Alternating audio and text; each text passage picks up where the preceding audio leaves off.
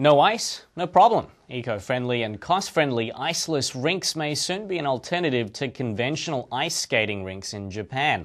Although more work needs to be done to make skating on the artificial surface more ice-like, Iceless rinks could potentially save owners thousands in air conditioning and water bills. Soon, this eco- and cost-friendly Iceless rink may become an alternative to ever-shrinking skating rinks in Japan. It was originally manufactured by Spanish company XtraIce and now manufactured by Mitsubishi Plastics in Japan. The large resin-based panels allow figure eights and hockey hat tricks without an ice-laying Zamboni. After trying skating routines on the plastic rink, here's what one amateur ice skater had to say. There aren't enough rinks in Japan, so this is definitely a plus.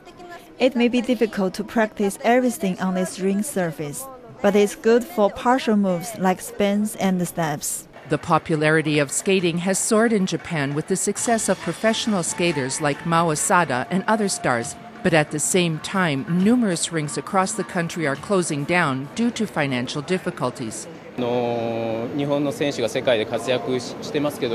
With the rise of Japanese top skaters in world competition, more young Japanese are trying to find a spot for ice skating lessons.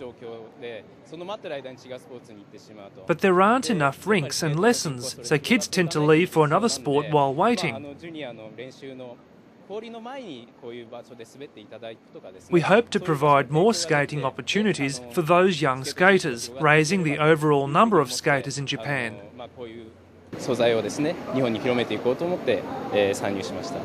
Mitsubishi Plastics says the technology can save rinks up to $190,000 a year in air conditioning and water bills. The panel will hit the Japanese market in June. However, inquiries from local skating rinks, organizations, and teams have already surged.